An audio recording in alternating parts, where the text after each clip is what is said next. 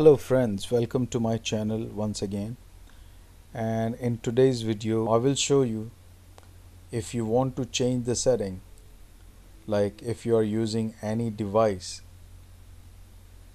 either an iPhone or Android cell phone or a tablet, let it be Windows or Android,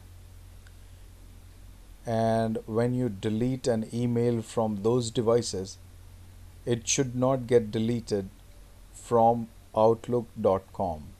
So in order to make that change or to check what setting do you have, you need to go to outlook.com,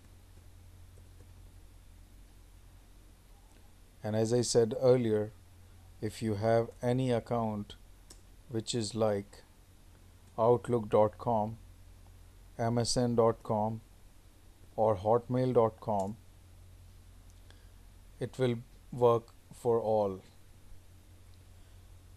Now I am in my inbox. So if you have the same screen, you will see that gear icon at the top right corner. You need to click on that and simply click on options. Once you are in options, you go to accounts at the left hand side and click on pop and IMAP, and then you see this option, pop options, let devices and app use pop. So under pop options, you will have these two options. Make sure it is selected yes here, let the device and app use pop, and then under devices and app that use pop can be set to delete messages from Outlook after download. You just need to click on don't allow devices and apps to delete messages from Outlook. It will move the message to a special pop folder instead. So if that option will be checked, whenever you delete any email from your devices like a cell phone or tablet, it will not get deleted from your actual Outlook account. You can click on save, and that's it. Now you can go back to Outlook Mail.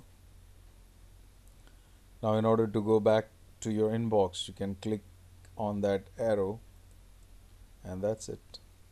So if you use a device now and you delete an email from your device, it will still be there in your Outlook account, or when you go to a web-based email, you can find that, or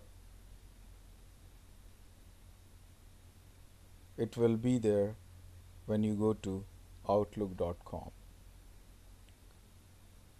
Well, that's it in this video. Thank you very much for watching.